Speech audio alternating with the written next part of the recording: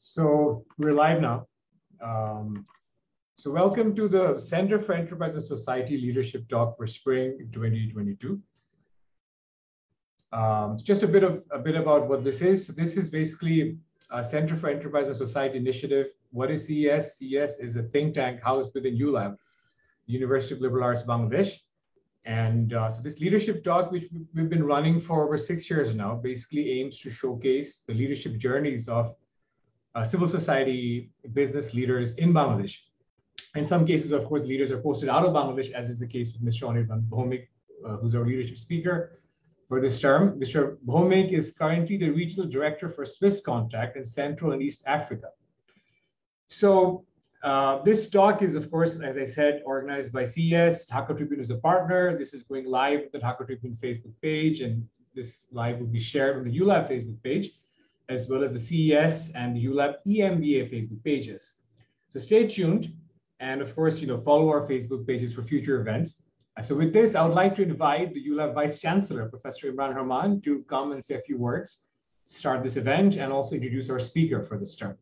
Over to you, Professor Imran Rahman. Thank you very much, Sajid. And it's my pleasure to introduce the speaker. But before that, let me say that at ULAB, we are very pleased to have a research center like the Center for Enterprise and Society. The founders of the university put research as one of the most important agenda. And when we started this university in 2004, we started from scratch. And it's a pleasure to see that research centers such as Center for Enterprise and Society, Center for Sustainable Development, Center for Qualitative Studies, all of them have now started quite successfully to bid for and win international research grants, which leads to international collaborative research. So this is a really hopeful start for us. So coming back to the talk today, the talk today is about the career journey of a development practitioner. What an interesting topic, particularly for those viewers who are looking at developing their career, not just within the confines of Bangladesh, but globally. And I have always felt that, Bangladeshis, there's so many talented Bangladeshis who are perhaps not getting the challenge and opportunities in many cases within Bangladesh. And there is nothing wrong. In fact, I always encourage young Bangladeshi professionals to seek their professional development wherever it takes them. We can represent our country. We can make our country proud by reaching the top of our career journey in any part of the world. That's my, that's the way I look at things. What better, leadership talk speaker than Anirban Bhowmik, because Anirban, as Sajid mentioned a bit earlier, is currently the regional director for Central and East Asia for Swisscontact. He's leading Swisscontact's journey in the region to be a resilient organization. So that's an amazing mandate that he's working for. And before Swisscontact, before relocating to East Africa, Anirban was the country director for Swisscontact Bangladesh. And, we've had very interesting and fruitful collaborations with Anirban and ULAB. He's been at ULABs in several capacity to talk to our students and faculty. Anirban designed and managed a large-scale private sector development program for UK aid in Bangladesh as well. And as an international development expert, Anirban worked in South and Southeast Asia, Eastern Europe, and South America. So a truly kind of global career path that has brought him now to East Africa. So without further ado, I would welcome and hand over the sort of Zoom stage to Anirban. Thank you for appearing before this leadership talk. Great. Thank you, sir. So yeah, so we'll kick this off, and because it is online, and like we've done our previous leadership talks, we'll keep it somewhat conversational. And so Anirban, let's just kick this off without further ado. Let's just jump right in and talk about, to basically, keep going from where Imran sir left off, which is, why don't you tell us about where you are right now? And by that, I mean, what position you're holding, what geography, what your role is currently, and of course, maybe some reflections on how you like this position. Over to you. Thank you. First of all, gratitude to Imran sir for a very kind and generous introduction, and Center for Enterprise Development and Leadership of ULAB University. Thank you very much for this opportunity, for being able to share my experience with the viewers in Bangladesh and across the region as well as beyond. Going back to the question, my current role as a regional director, I'm responsible for Swisscontact's operation in Central and Eastern Africa. So within my portfolio, I'm responsible for our country-based operation in 7 countries. We have our country operations in these 7 Central and East African countries. And my job is really to kind of lead Swisscontact's journey into designing interventions which will tackle key development challenges for not only for now, but most importantly for next 5 to 10 years. And in the process, my task also is to develop the organizational capabilities so that we remain fit for the future challenges, because we live in a very dynamic world. Development challenges evolve fairly fast. So from the organizational point of view, we need an organization which is capable of responding to these challenges. We need to have right processes in place. And most importantly, we need to have people who are the centerpiece of everything that we do, with the right skill set, right mindset, right attitude. And also a very vibrant leadership pipeline development is also my task, where we will have to have leaders being groomed within the organization who are capable of taking greater challenges for future. So I'm based in Nairobi now, and my job involves traveling around East Africa quite a lot because we have our country presence and project operations in different countries. Yeah, so that's the current role that I have now for Swisscontact. How are you liking it? Because you were with the South Asia regional office for a long time. And so how's this transition to Africa been so far? It has been an amazingly steep learning curve, I would say, because, the contexts are so different. The colleagues are different. The development challenges, even though at the core of the development challenge, it's all about promoting inclusive growth, helping people to get on the pathway of prosperity, working to strengthen the private sector that are there around them. But the context is so different. The political environment is different. The countries are on a very different economic trajectory. So just to give you one example on the technical side of the role, in Bangladesh, we were on the journey of becoming a middle-income country. And we were working with private sector, the private sector and the businesses were quite vibrant. And they were clear about the growth trajectory. And the uncertainty was slightly different kind of uncertainty that the businesses were facing here. And at the same time, we also had a very clear focus on private sector development, private sector led growth, and the whole ambition in Bangladesh for poverty alleviation was quite clear from the political leadership, from the Prime Minister and everybody. So that set a very clear direction in terms of where we would like to go. Whereas in Africa, it's very hard yet because the economies are at a much earlier stage, at a much early growth stage economies. The private sector operation is evolving, and there are lots of uncertainties around political stability, governance, infrastructure is extremely weak. And at the same time, we'll also have to understand that the country sizes are very different. Countries in Africa are massive. So having the right infrastructure in place for such a huge geographical scope itself is a big challenge when the public sector is weak. So the development context is very different.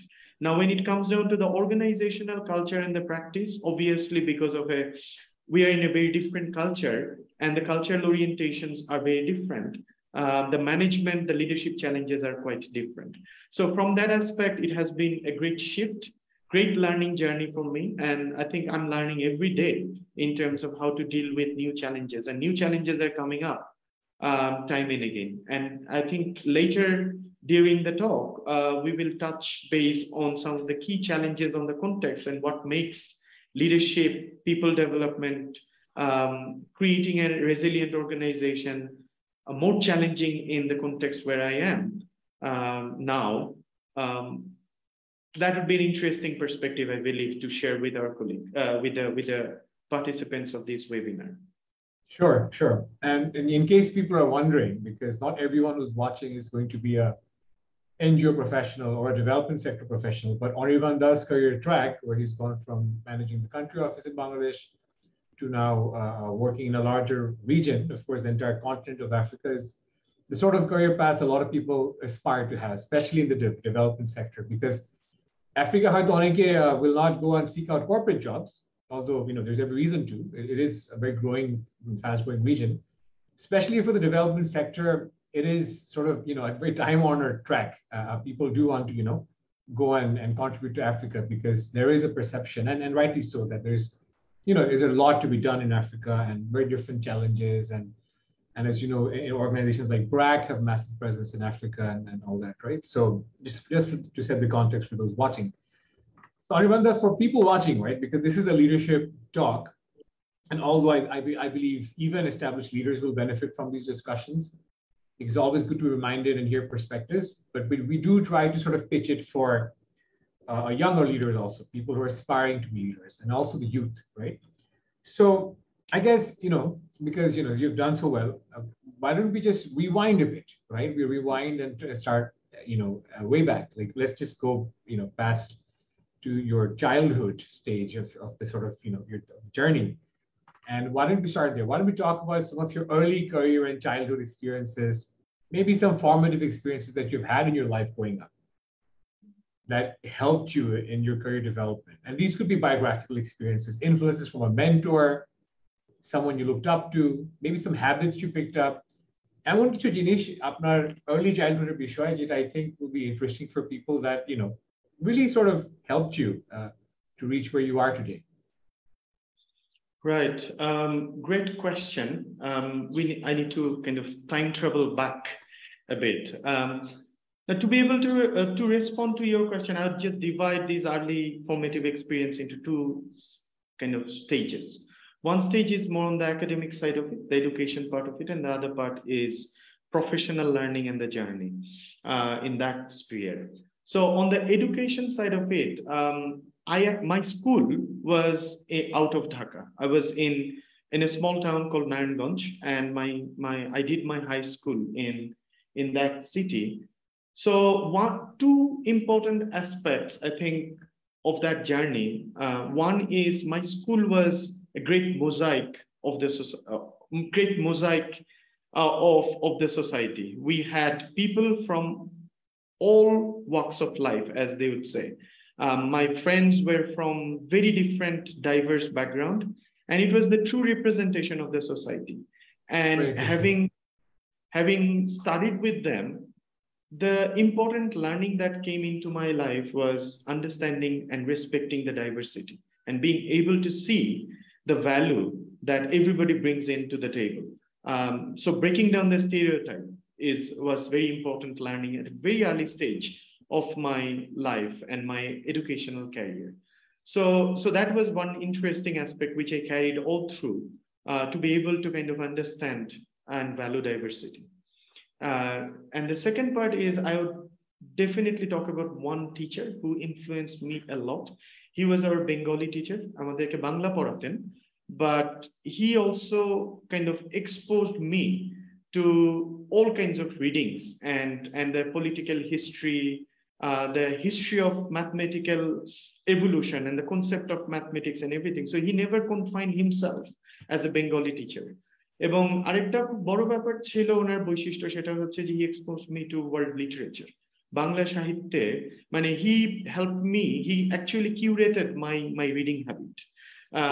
So he always guided me what should I read at certain age, and if there are new books available and published, not only in from Bangladesh but from other parts of the world which got translated into English or which got translated into Bengali, he played a major role. And because of his interest, I got exposed to the idea of debating, and that is I know about your debating successes, by the way, and it's actually widely known. But anyway, go on. Yeah, but I think the important part is to understand the dialectics and how logic should be framed and engage into a topic from a very logical perspective, to be able to see the connections between apparently two disconnected concepts. So that exposure to logical thinking at a very early stage of my education, I think that helped me a lot later in my professional career as well as throughout my life. Then in the college, I was in Notre Dame College. Again, it was a college run by missionaries, but the whole idea of secularism in that educational institution was very powerful. And I think that also helped me to learn tolerance and look beyond transactions, look beyond basic achievements to a much broader cause, because this whole college is run based on a very noble cause, which is about creating future leaders, investing in society's development through education. And also that was a very interesting kind of thing, because in college, that was the first dichotomy that I realized, that there are two Bangladeshis.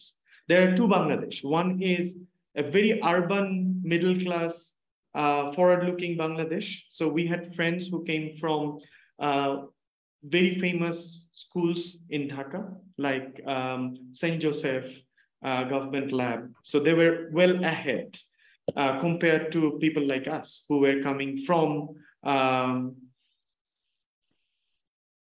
outside Dhaka. Mofosshol শহরের school থেকে আসা আমরা যারা ছাত্র ছিলাম. So that interesting dichotomy was a great learning experience for me, that before that, we never realized that there can be so many Bangladeshis existing in one Bangladesh. So, but at the same time, we get to sit together, we learn together, and we also understood how we can get integrated to become one great nation. So that's another important learning for me during that stage. And then Dhaka University was a massive learning ground for me, being able to debate, being able to engage on all kinds of extracurricular activities, being part of the film society, then got into debating, organizing debating societies, establishing debating societies and all. So it was a great, and most importantly, being exposed to the political discourse of the nation. So public universities and public institutions, I think, had been a great learning experience for me, from diversity perspective, from being able to understand Bangladesh and being able to understand the challenge that somebody who for the first time comes to Dhaka for the university admission purpose, and the challenges around finding a place to live, accommodation, and then being able to connect with people who are completely from a different background, much better off urban middle class background, that connections are quite important. And during my Dhaka University days, during debating, during this political discourse, I tried to kind of understand and try to see beyond what we see now. For example, often we blame student politics being not so liberal, not so progressive, etc., etc. And we tend to kind of question why still people join student politics, knowing that student politics probably is not at its best form nowadays. Have we ever thought that the weakness of the infrastructure in Dhaka University is one of the major cause of people joining politics? Dhaka University studentদের যদি থাকার জায়গার সমাধান করা যেত, তাহলে probably আমাদের student politics এর একটা বিরাট পার্ট আমরা হ্যান্ডেল করতে পারতাম। বিকজ ঢাকার বাইরে থেকে, গাইবান্ধা থেকে যে ছেলেটা প্রথম ঢাকায় থাকতে আসে এবং ঢাকায় পড়তে আসে, ও যখন হলে থাকার জায়গা পায় না, তার জন্য একমাত্র choice to find a space to live in Dhaka is to join student politics. কাজে ঢাকা ইউনিভার্সিটিতে when we were debating and dealing on these issues, সেখানে কিন্তু এই ইস্যুগুলা also helped me later in my professional career to understand the bigger picture and the challenges. So আমরা যখন professional world এ এখন কাজ করি, we try to understand what is the core constraint that is holding back the system from better performing. And we see that some of the core reasons for underperformance of a system is not related to the system that we are talking about. Probably the problem lies somewhere else. Yeah. So during the public university days, I think some of these issues started to appear quite strongly. Then one of the teachers that we had in our economics department, he's still there, Akash sir, Professor M.M. Akash, he helped me a lot. He was very instrumental in giving us, exposing us to a very pragmatic view of economic thoughts and economic systems. So Akash sir played an important role in my idea, looking at Bangladesh and my early stage of understanding of economic theories and behaviors, rational behavior or political economy of different policy debates. And finally, I think two important episodes. One, I started my career in advertising, actually, not in international development. So I started my career looking after brand communication for one of the very popular and famous soap brand of Bangladesh. And in marketing communication, I learned the importance of storytelling. How quickly one has to tell the story, influence the behavior of a consumer, and change the decision-making process in favor of the product. So this was a great learning for me, which I carried later into our world of international development and how we can use communication for behavior change. Because essentially in international development, a big part of what we do is about behavior change. So that part was also quite important and interesting, and how we can utilize the marketing concepts and the tools of marketing, communication, advertising in international development was also quite important. And later when I joined DFID, the British government's international development organization, there I have learned the political angle of international development. We have all studied about it when we have studied international development or development discourse or public policy, but having worked in an international development organization, a major bilateral donor organization for Bangladesh, that was a big exposure to the political economy of international development and how the negotiations take place, how large development programs are designed, and where the political economy, the international politics influence the choice of development instruments. That was a great learning experience for me. So yeah, that's the journey I had and some of the learnings I had from different experiences.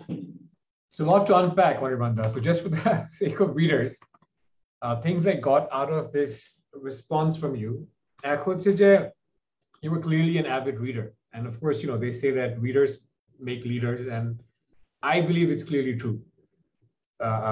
Second, you clearly connected with people, your teachers. You have had this deferential relationship, it seems, with your mentors, and you allowed them to influence you, which is important, right? Because I'm not sure I bully a lot of young people who come and say, sir, we lack motivation or we lack inspiration. But to some extent, right, you have to seek out motivation, and it's a two-way street. And it does seem like you have those sorts of relationships. You mentioned something interesting about how the school you went to was a microcosm of society. So that exposure to diversity, I think, is extremely important. So that's something that I think is worth keeping in mind for young people watching. You also talked about, other formative sort of skills you picked up. You talked about debating. Debating a bhalo, positive consequences, both direct and indirect, in developing a human being, in developing a thinker, in developing a problem solver, also in developing just someone who can connect with people. I think is very, very underestimated and underrated. I wonder where we're headed as, in terms of a country. Debate I know Dhaka University still has a debating club. And a lady who runs the debating club is working with us at ULAB CES, etc. So we partner with that. So this is something that I definitely appreciate a lot. You mentioning the importance of that dialectical method. We talked about the importance of understanding politics. And something else that I think pops out of your answer is you're very, you almost have this, not a dedication per se, but you are built to imbibe knowledge as from different prisms, from different interdisciplinary prisms, right? Clearly you liked your stint in marketing, you liked fine arts, you liked creativity, you have a passion for literature, movies, etc. So অনেক সময় হয় কি আমি দেখি যে a little plot for ULAB here, of course, because I find that people will often wonder, right? Why do we need to study history? Or why should we care about literature? And I went to a liberal arts school myself. So I know for a fact that, looking back, it will make sense. And you'll be able to use knowledge, pockets of knowledge, skills in different places, especially in a leadership position. Because you have to connect with people. And the more knowledge you have about, about different topics, you'll be able to weaponize the knowledge, so to speak. So thank you, Anirban. That was a very lovely, yeah, please go ahead. No, just একটা বিষয়, just one point. The more people read, they get exposed to different ways of thinking. এবং আমার কাছে মনে হয় যে linear thinking-টা তো খুব important to be able to being efficient and plan things on a day-to-day basis. And that helps us to do things right. But আমাদের কাজের ক্ষেত্রে বা যে কোনো কাজের ক্ষেত্রে, I think one important aspect is to periodically ask, are we doing the right things? এবং যখন ওই effectiveness-টাকে measure করার জন্য we ask that question, are we doing the right things? তখন কিন্তু lateral thinking becomes more important to be able to look at a problem from multiple angles. এখন এই lateral thinking-টা আমার কাছে যেটা মনে হয়, the way, I don't know whether I've learned it yet, but at least being able to, when somebody had read so many different things, from literature to history to politics to even very papy popular novels, everything is important because it adds layer to somebody's ability to analyze a problem. And I find it extremely important to be able to analyze a problem from multiple angles. It's not just about political issue. It's not just about economical issue. A problem has got so many different multifaceted layers and interconnectedness of the whole ecosystem. So from that aspect, I think it's important that we spend enough time reading and read whatever we get. It does not have to be a very carefully planned reading process. We just need to read, right, left, and center. We just need to read. Absolutely. I'm going to suggest a final thought on this topic. There was a time I was having a conversation with the vice president of the ULAB trustee, Dr. Anis, and we were discussing the stock market crash of 2010. And I used to be a stock market professional in my previous life. I was with Brachypeel. I was director of Brachypeel. এবং ওই ক্র্যাশে আমরা যেটা পরে দেখতাম যে in order to completely unpack the crash and communicate how it happened and why it happened to foreign investors, which is basically the business that I was dealing with, ওখানে কিন্তু it just wasn't a problem of demand supply. There was more demand than supply, so a bubble happened and then it fell. There was also things like the role of rumor in a society like Bangladesh with our demographic dividend, so to speak. Rumors do spread like wildfire. There were things like the role of journalism or the inefficient role of journalism in that case. আমাদের অনেক সময় দেখা যেত যারা market নিয়ে লিখতো crash কেন হচ্ছে বা ভবিষ্যতে কি হবে, these were people who were not trained in financial journalism, right? So এরা যাই মনে করতো লিখতো. So, and it was also an anthropological problem, right? Like how people make certain decisions given the cultural constraints that they live in. So yeah, I mean, as you said, and for those of you watching, we definitely believe the best way to solve these problems are the best solutions to problems are multifaceted and multi-layered and multidisciplinary in the spirit with which you approach these problems. So I guess a logical question now for you, Anirban, would be to talk about the sector that you work in, right? It is, of course, a nebulous sector. But by sector, I'm referring to international development at large, the NGO sector, so to speak, NGOs, INGOs, etc. অনেকেই এই sector সম্বন্ধে জানে এবং অনেকেই জানে না এবং অনেকে হয়তো would love to get updated information about the sector insofar as it pertains to Bangladesh, because it is a sector that you know have spent a lot of time in and I'm sure are very connected to in Bangladesh. So what positive trends do you find in the sector of international development in Bangladesh? And maybe what challenges or risks do you foresee in the sector in the future? So, international development sector is very closely connected to the core cause of why a state needs to exist. Karan, when we look at the role of the state, every state wants to maximize the well-being of the citizens. Whenever the states failed to cater to the needs of the society, it gave birth to parallel ideas of development. So essentially, I would start by saying that delivering the development results in a country or creating a state mechanism or ecosystem which will benefit people who are not having enough opportunities in life essentially lies with the state. Since in many instances in different parts of the world, state lacked that capacity, that created opportunity for parallel organizations to come and take up that space. So ওই জায়গাটা থেকে কিন্তু the whole idea of international development NGOs started to grow. If states were capable of creating those opportunities for its citizen, probably we would not have seen emergence of NGOs and international organizations trying to create benefits and delivering services to the people in the country. So premise-টা খানিকটা এরকম যে the state failure led to the growth of an interesting sector which is called international development sector. But at the same time in Bangladesh we have seen slightly, in my opinion we have seen a different role between state and the international development organization and NGOs. So state কখনো কিন্তু বাংলাদেশে NGO-দেরকে have not seen as a threat. Rather, they have always state has always seen NGOs as a collaborator and often created opportunities so that NGOs can continue to work. So আমাদের এই international development space historically BRAC, it started with BRAC and Grameen Bank, obviously, because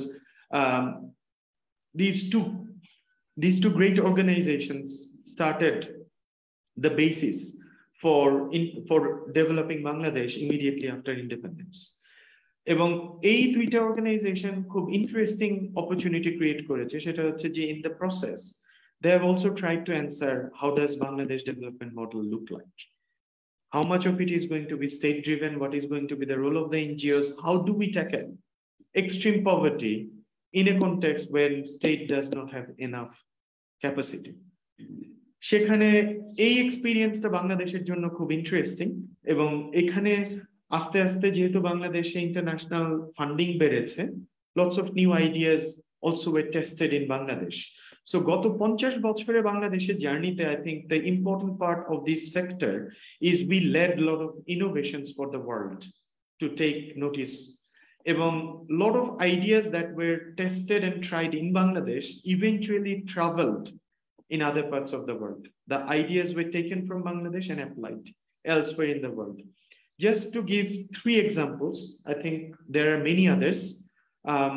At this point, I'll just talk about 3 examples. One is obviously the microfinance. We all know about it. It started in Bangladesh and eventually it is being tried and tested in so many different contexts across the world.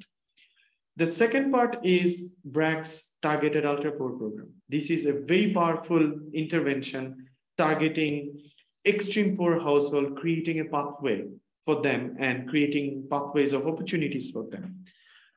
Then the whole idea of private sector development and engaging small and medium enterprises, facilitating commercialization of agriculture, allowing private sector to kind of work closely with NGOs and NGOs trying to influence the way private sector builds their business model in a very difficult context where probably private sector would normally not venture out because of the risk and uncertainty in those market segments.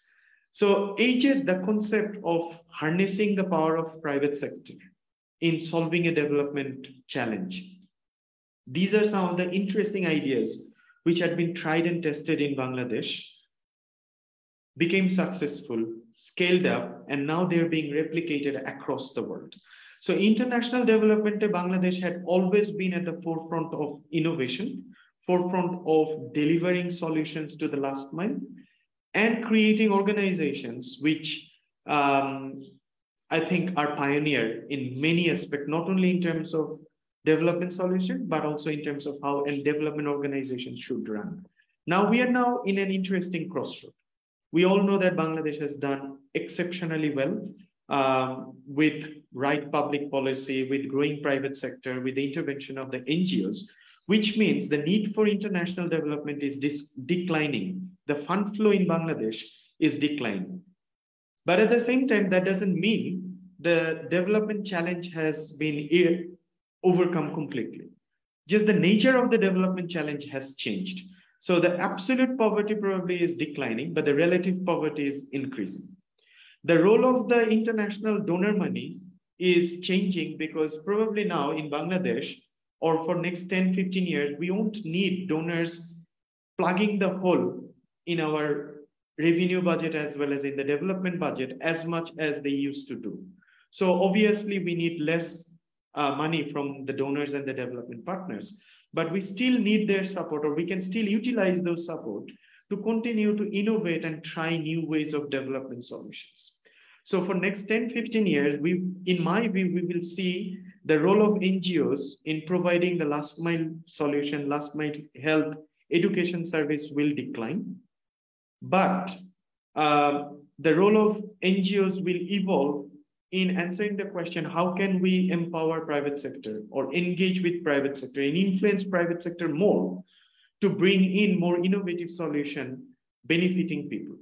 So প্রশ্নটা আমার ধারণা change হবে, সেটা হচ্ছে যে if there is a development challenge in Bangladesh or the development challenges that we will see in Bangladesh, what role state will play, what role private sector will play in solving that problem, and the role of NGOs will move from a service delivery point of view to a more facilitation point of view.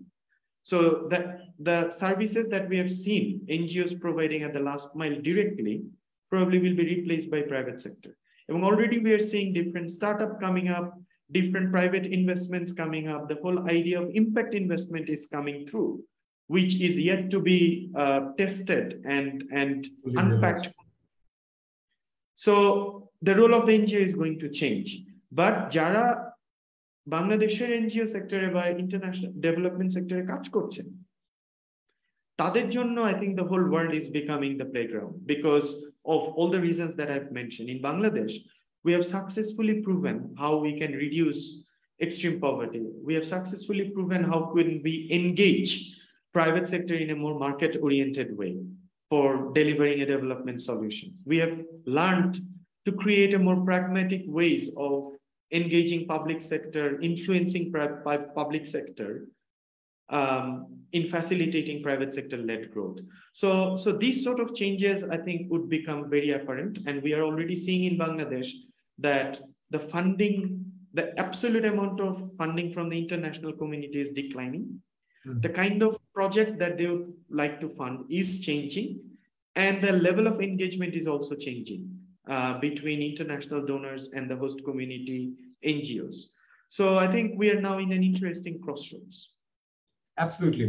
এখন আসলে what I also foresee happening is that the crossroads, like most crossroads tend to, will also be a good filter, which I think will separate some of the more nimble agencies from those that are not. Because if you just look at the sort of calls that are coming out these days, I recently saw this call for proposal that had to do with the startup ecosystem. And there are lots and lots of development agencies getting into the startup ecosystem, right?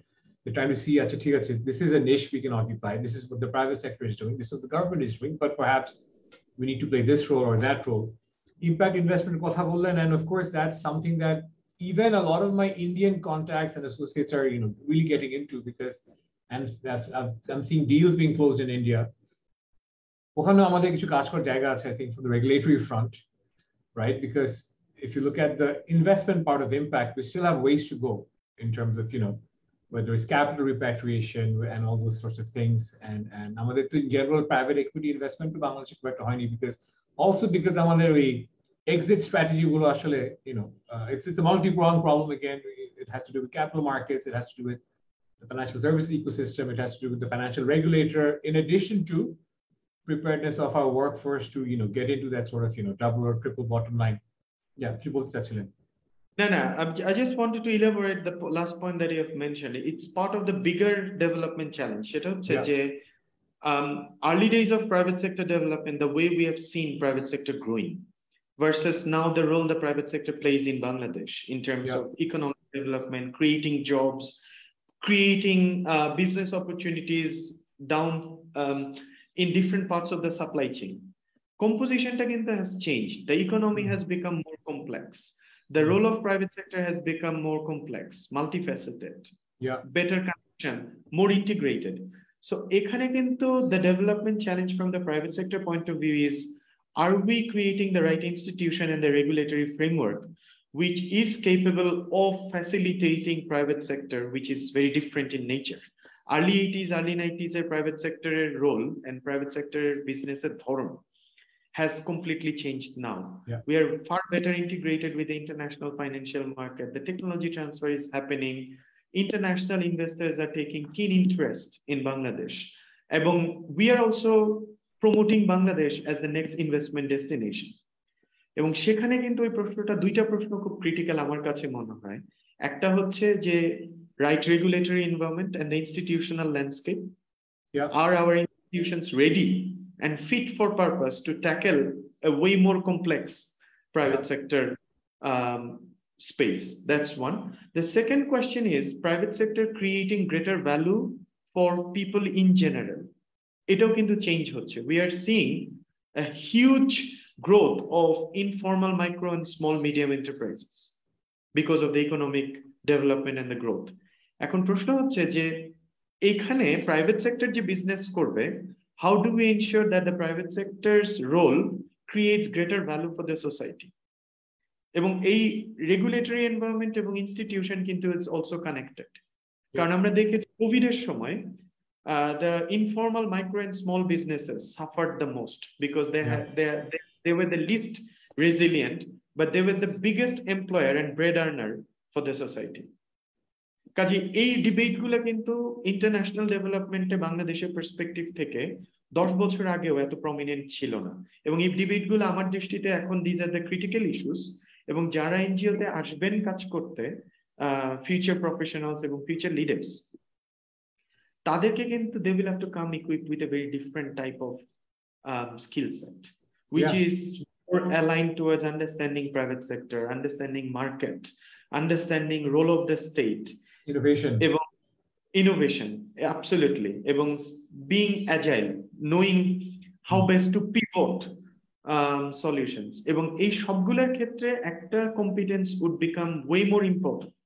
সেটা হচ্ছে the analytical ability and being able to connect different dots. এই সিস্টেমের complexity বুঝতে পারাটা I think is going to be absolutely critical competence for people coming into development sector. People will not be judged based on efficiency. Project management skill set or efficient delivery work would become a hygiene factor. These skill sets are not going to be the wow factor, which is not going to be, they're not going to be the differentiating factor. Those will be hygiene factor, problem solving, project management, efficient delivery, quality delivery of work, communication given. The important part would be being able to understand a very complex system and being able to understand how different systems are interconnected, different dots are connected. এবং ওইখানে I would go back to my earlier comment, being able to think laterally. একটা প্রবলেমকে ভিন্ন ভিন্ন perspective থেকে বুঝতে পারা, it's going to be more and more important, which we are losing in the society. I agree. As a matter of fact, there are many personal anecdotes that I'm sure you're aware of that I won't get into details about right now. But I do think especially development sector, especially local NGOs, and of course there are many outstanding local NGOs with just mind-blowing levels of innovation. So I'm not talking about those excellent NGOs, whether the Bracks and Sajidas of this world. I'm talking about others. I do find that among the development sector workforce, you get a lot of people who are good at project management, efficiency driven, project tulte pare, numbers hit korte pare, right? But যখন একটু complex challenges আসে, whether innovation or business development, because business development is becoming complex for NGOs. It's no longer, we're not flooded by calls like we used to be. And technology involvement কি হবে ইত্যাদি. So কারণ আগে যেটা হতো, আমি sure আপনি দেখেছেন, especially way back, people used to copy paste a lot of proposals, right? People used to একজন বড় NGO একটা program launch করলো, and there were a lot of imitators. And we went far with this sort of imitation model. We created entire sectors using this imitation model, whether it was through proposals or whether it was the level of implementation or business models. But এখন it's becoming competitive, and এখন a lot of these things will be reduced to hygiene, as you said. Oh yeah, you wanted to say something? Go ahead. এটা হচ্ছে কি আমাদের development sector, just one point, the way we used to create a specialization in our sector. In early days or throughout the time, since the development challenge was massive, it was a massive delivery challenge. The big focus was on creating a very efficient machinery which is capable of delivering large-scale solution at a competitive price. এখানে কিন্তু the whole idea can also look at it from a pure business perspective. The market is huge, the challenge is huge. We don't need a lot of innovations. As long as we can get the product out, create an efficient delivery channel, it will reach the mass. So international development in early days in Bangladesh, the challenge was also a bit like that. And this is also a challenge when we talk about humanitarian development context, where we are providing emergency response. The key metrics there is how quickly we can take the supply out to the people who are in dire need of certain product. Sure. But move from that humanitarian emergency response to a more complex development segment, development pathway, then it becomes way more complicated. Now, we historically in development sector, we used to think that people who are working in the field, their job is to deliver the solution on the ground very efficiently. And we will have somebody in Dhaka, or we will get somebody from outside Bangladesh who would come and do the thinking part of it. And we have created these layers where we have seen people who are good at delivery because they've been tasked to deliver. And we have got people who are great in terms of thinking and connecting dots and writing strategies. And I think gradually that segmentation became blurred. More and more people were asked to deliver. While they're delivering, they were asked to think as well. এবং এই চেঞ্জটা কিন্তু it's very important change. And I think this change came, if I can think of around mid-2000, 2006-7, when private sector development, private sector led economic development, inclusive growth related agenda starts to take place. এবং I would say my orientation, my introduction to international development or the development field was interesting because I was challenged to implement as well as to design program. So in my early stage of my career, I had to do both. And I was lucky to be able to work with colleagues and in institution where it was a norm. It was a basic expectation that there is nobody who is going to deliver your program and your job is to design it. So the terms of reference was very clear.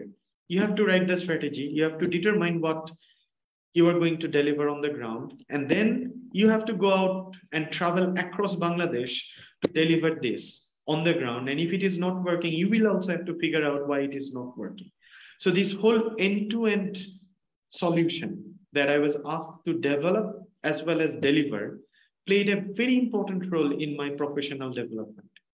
Because then later when I joined international DFID as a donor, I knew how an intervention or a policy discussion or a government decision can impact a farmer on the ground. And that came because I ran that course end to end.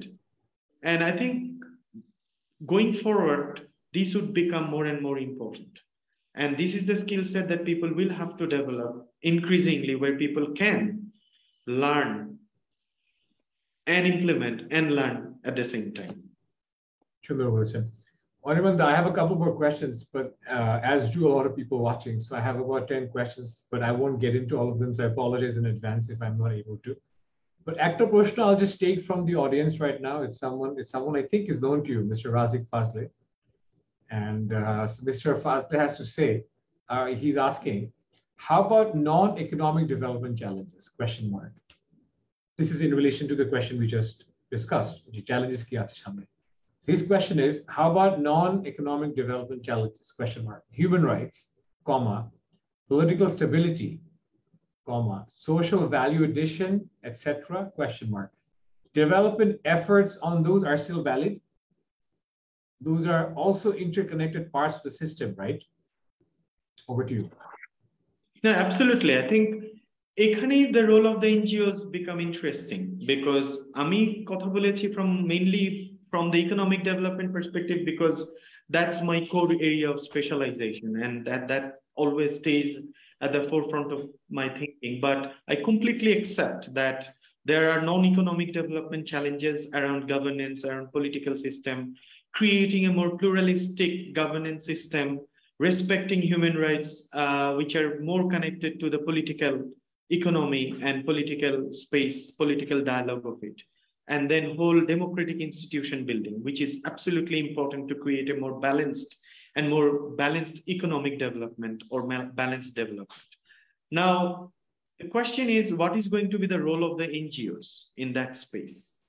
I'm not saying that these issues are not important. These issues are absolutely important, or even sometimes the academicians would say that probably creating the right democratic space and the good governance structure is more important than immediately delivering the economic development.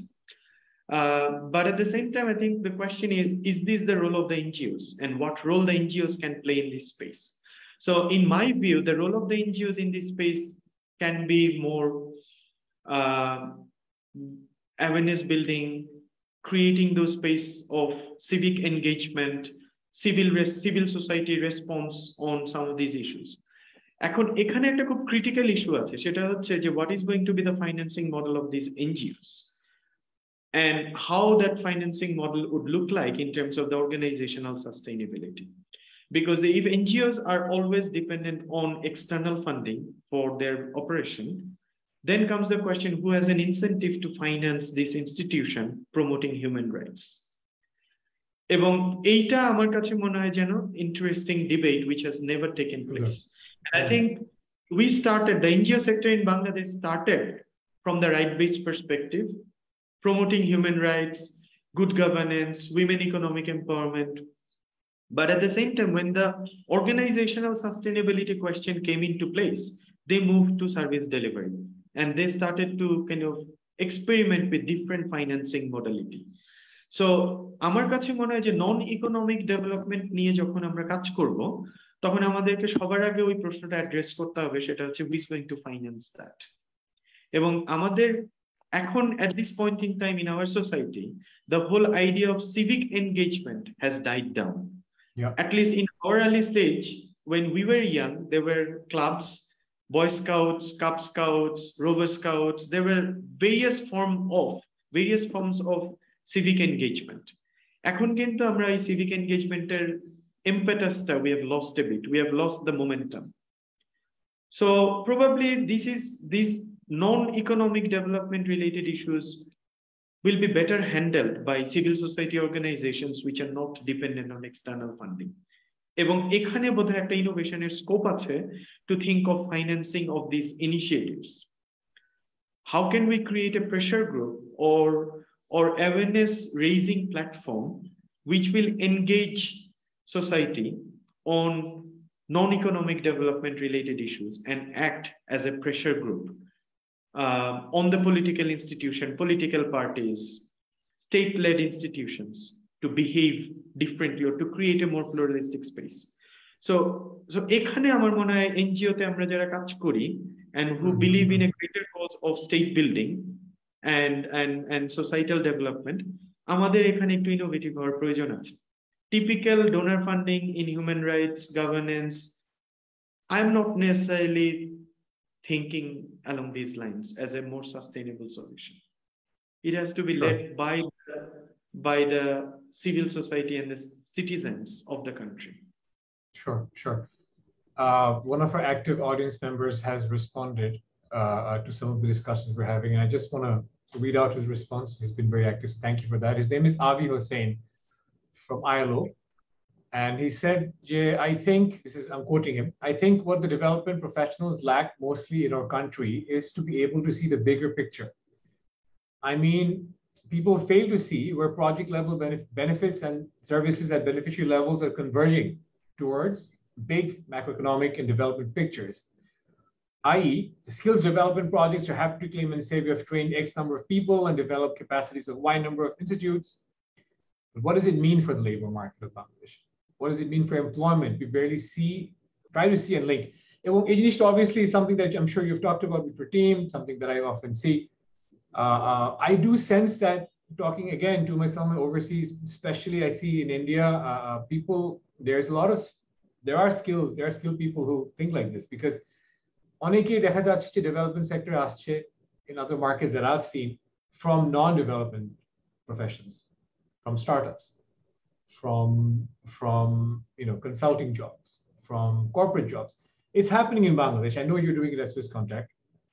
It's happening, but it's taking a bit longer, I think. কারণ কেমন জানি আমার মনে হয় যে আমাদের দেশে development sector is almost a parallel stream to the other streams, which is an opportunity to segue to my next question. And feel free to take your time answering it. So our next question to hoche, keeping in mind everyone who's watching, who wants to perhaps get into the NGO space in Bangladesh, the INGO space in Bangladesh. What advice do you have for people who are either early career or mid-career, and you might have differences of advice for them, for people who might want to work for Swisscontact, or people who might want to work for any other INGO or NGO, in terms of what they should do, how they should prepare, etc. Over to you. I think going back to the question, the comment that ability to see the bigger picture is absolutely critical. I think it's not only for the international development professionals, it's for any professionals. People will have to have the skill set to be able to connect the day-to-day operation with the bigger picture. How our activities on a daily level can influence the bigger picture. Why are we doing it? We need to train certain number of people. So what? Why can we not do it differently? Why can we not solve the same challenge in a different manner? So first, I think that ability to understand the bigger picture is absolutely critical for any job. It's not about international development, because that would allow any professional to question that very important thing. Are we doing the right things? And is there an alternative way of doing the same thing?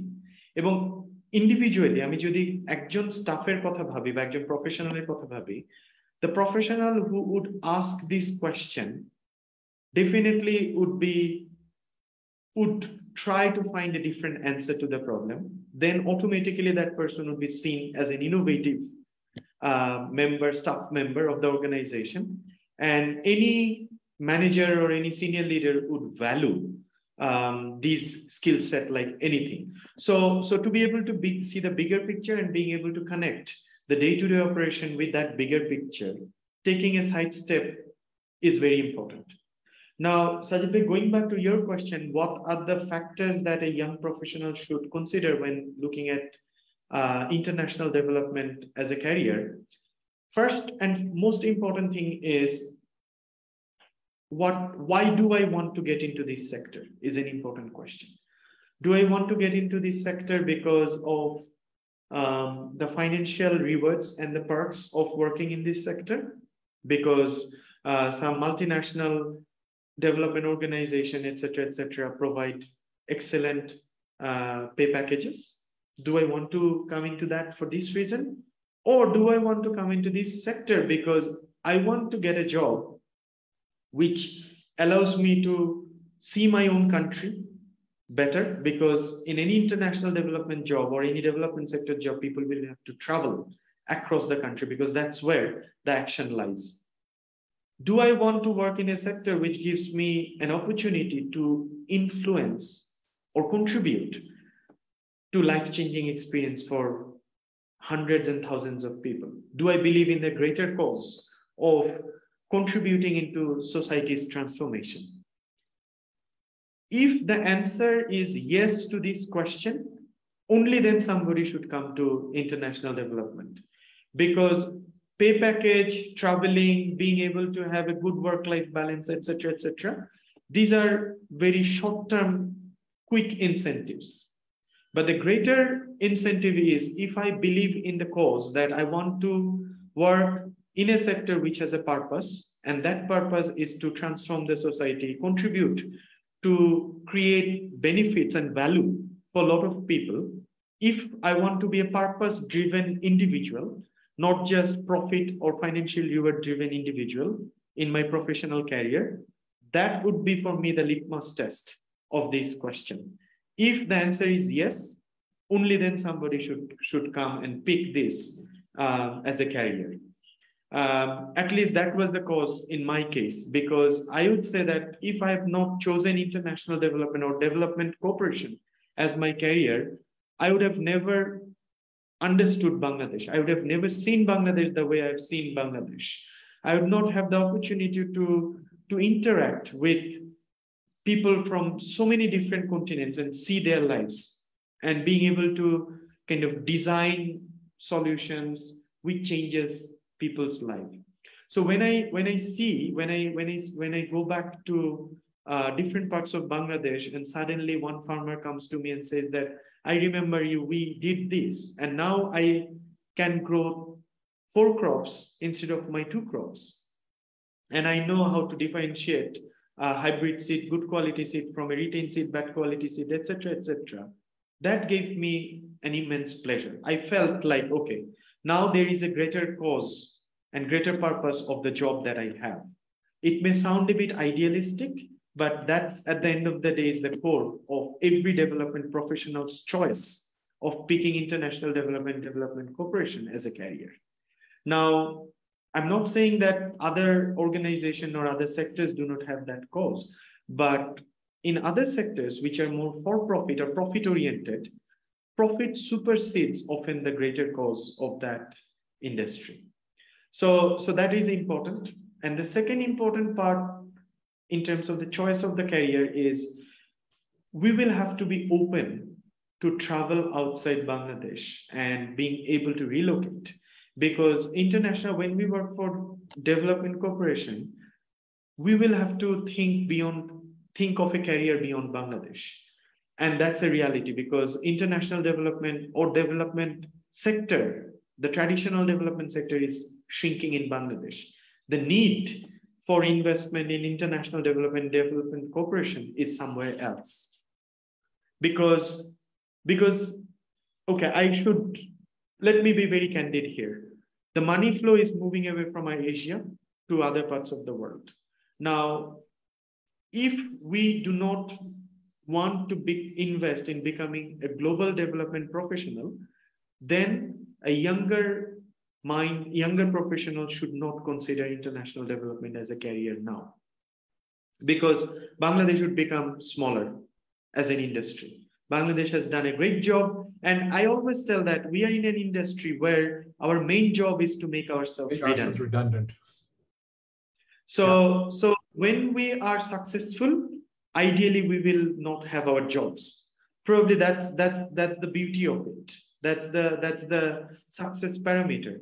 So the young professional should look at it more from a global career perspective, and then if they feel they would like to work for a greater cause, they're ready to invest, they're ready to travel extensively outside Dhaka, live in areas where they probably will never get the comfort that they're used to in their own place. That's where the rubber would hit the road and they can make that decision. But the other side of the story is it can be an extremely rewarding professional. It would allow somebody to understand own country's people well. There will be a greater sense of accomplishment, huge amount of learning that would come through this, which is also transferable, because I know a lot of our colleagues who started their career in international development. They have taken that learning and designed their own private business and initiative, which is much more innovative because they're trying to solve a problem for their clientele base, which a traditional private sector had never thought of solving. So they always started with a heads up and headwind that they always had. They understand the country, they understand the challenge far better, and they pick a problem of the consumer, which traditional private sector has never seen as a problem.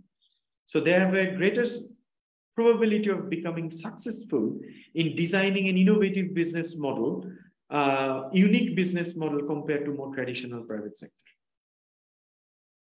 Awesome. I just want to have one last question. So what advice or counsel or wisdom can you share for academics watching, for you're one yourself, for university practitioners, for people who are designing courses, etc.? Because how can universities be more relevant with regard to creating talent, with fine-tuning talent, creating skilled workforce for international development?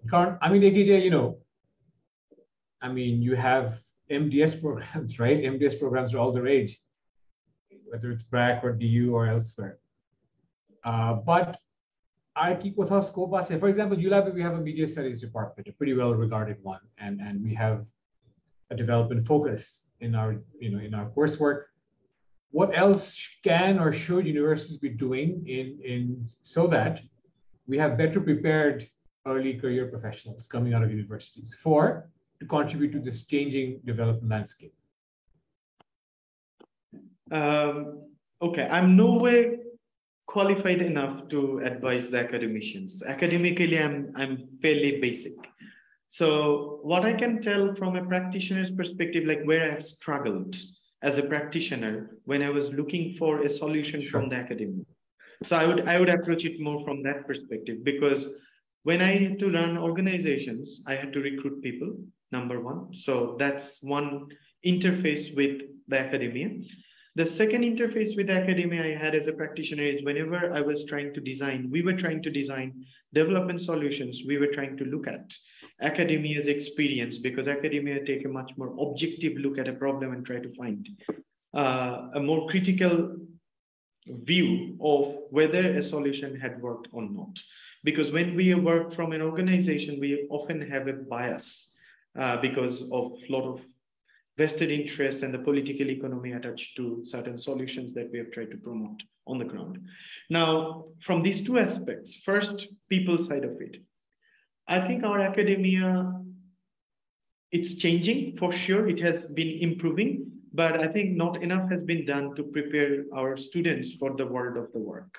And somehow, particularly our public universities, especially the Department of Economics, Social Science, and Development Studies, they have a view that everybody would become an academician at some point, and they would become a researcher.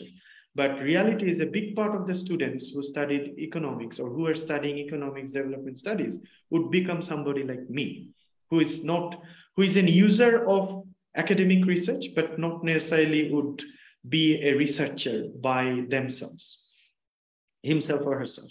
So our curriculum and the whole process, the learning process is designed with an ambition of making everybody a researcher. So there is a lot of theoretical aspect of it, but not enough discussion about how these theories are being practiced and translated in real life. And where the theories are becoming effective in creating an implementable solution, or where theories are creating greater knowledge, more abstract knowledge, which probably contributes to greater knowledge creation, but does not necessarily contribute to day-to-day operational solutions. So this lens is not being applied enough to determine how are we equipping our future professionals?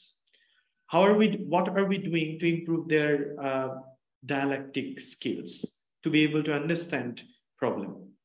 We assume that they would learn it automatically as they study economic theories and etc. But these skill sets needs to be nurtured, and people need to be taught how to communicate. So that is missing. I think the academia is not engaging with industry by asking that question: what are the challenges that you face when you recruit students from our department? Where are they successful? Where are they not? So that question, I think, needs to be asked by academia proactively, more proactively, and look at the problem from the practitioner's perspective. That's one.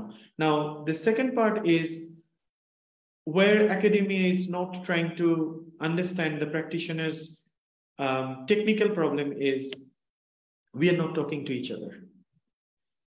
The theories are being taught, but we are kind of implementing those theories on the ground. We have taken the theoretical framework, converted into an implementable solution. We have kind of reduced the theories to daily activities. And that's where that conversation and the dialogue needs to take place. Like if we talk about the role of the market and the enterprise and how enterprises behave, we work with small and medium enterprises day in, day out. Then our experience of understanding the challenges of enterprises is very practical. Experiences are very practical. That needs to be corroborated with the theoretical framework, and we need to talk more about that. And I think the academicians are not wearing the practitioner's shoes, and we as practitioners are shying away from the academic world and not engaging in that discourse, because we are saying that we are too busy implementing our day-to-day operational challenges. So that bridge is completely missing.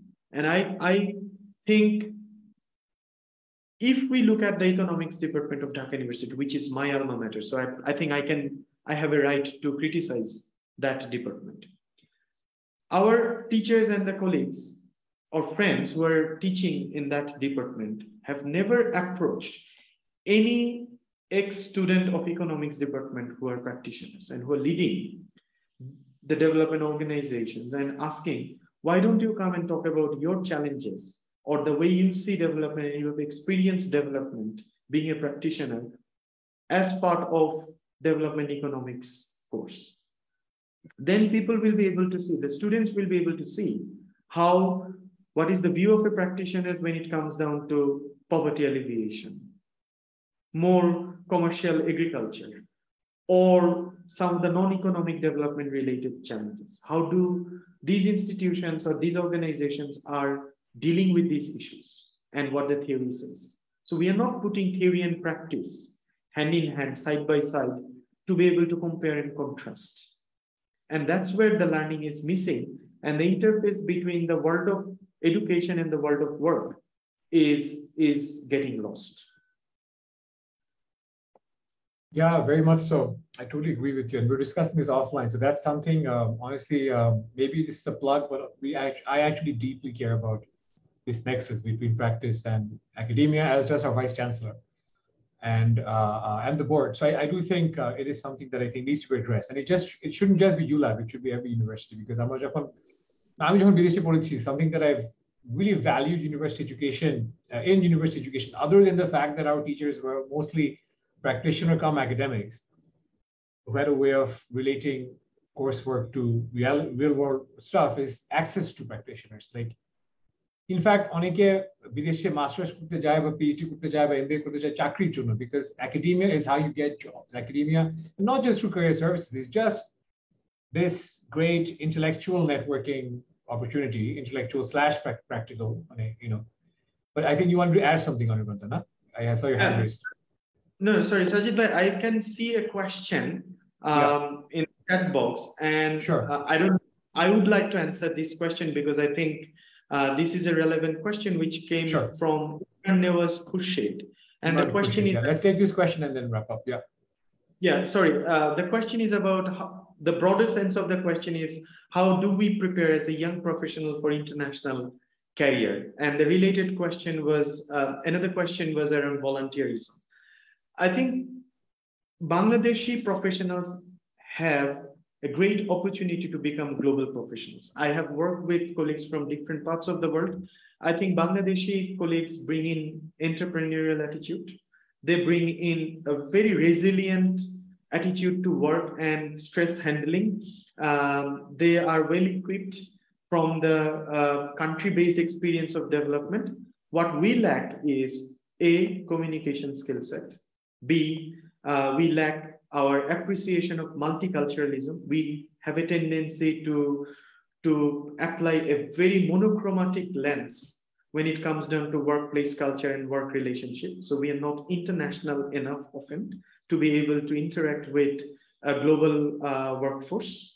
And then I think our other point is about being able to articulate the problem and be open to different solutions. Often we are quite rigid in what we do.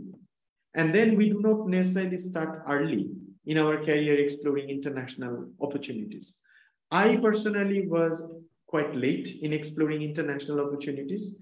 I think when I look at some of the experiences of our colleagues who come from different countries, they started exploring the global world much earlier. They left their country, accepted volunteerism. They did lots of different works. They were much more versatile in exploring their professional career and doing diversified job. And we have a tendency to only look at career in a very linear way. We always expect that the next promotion, I can only grow if I have a next promotion and upgradation in my designation and the role. But the reality is often the actual growth in the career comes from horizontal functions, not necessarily vertical growth and being specialized. So we have a tendency to only value specialization. But in early stage of our career, if we sidestep and if we get into different functions, that would help us to become a much more rounded profession, which we don't do often in our early stage of the career. So if I can share one wisdom with, or one mistake or one thing that I have not done early enough, I think I have not adapted the horizontal roles early enough in my career. I have not ventured out early enough in my career into international spaces and accepted different roles. And I've not done enough volunteerism, if you like, or internship. There were other various reasons for not doing it, but my advice would be, if I may give any advice, start early in your career, go out in the world, accept roles which you are not necessarily connected to your area of specialization, but that would give you an extra advantage. And don't only look at the financial reward of the role. If you can afford to accept roles which are not necessarily financially rewarding, but will be giving you great learning opportunity, if your personal circumstances allow that, please go for it. Don't wait. And one practical advice is, don't get into the trap of the tuition and private tuition business. This is going to be the killer in terms of the career, because in private tuition, we can make so much money often, but we don't learn anything, and that doesn't add any value in the career. So even if wherever possible, downgrade the emphasis on the financial reward, overemphasize on the learning and the job part of it, and leave the country for learning purpose as soon as possible, so that you can come back to the country as a better professional and contribute better. How beautiful. And the best words with which to end this talk. Thank you, Anirban Da. This has been wonderful, very, very edifying, very satisfying for me personally, and I'm sure it was for everyone. I'm the only thing we haven't had the opportunity to catch up. This was great. But a bigger thank you to all of you watching. Thank you for joining. Stay tuned for future events like these, either on the Dhaka Tribune page. Dhaka Tribune is our partner, and especially the Center for Enterprise and Society page, the CES page at ULAB. And we hope to have you in our next events. Thanks once again to DT and to my team, and Anirban Bhowmik. Hope to see you again in Dhaka soon. Thank you very much for the opportunity. It has been a great pleasure and honor for me to be able to share a few experiences that I had managed to collect in this small journey. Thank you very much for this opportunity. I'm really humbled for this opportunity. Likewise. Thank you, Anirban. That's it, and see you all again soon. Bye-bye. Bye. Thank you.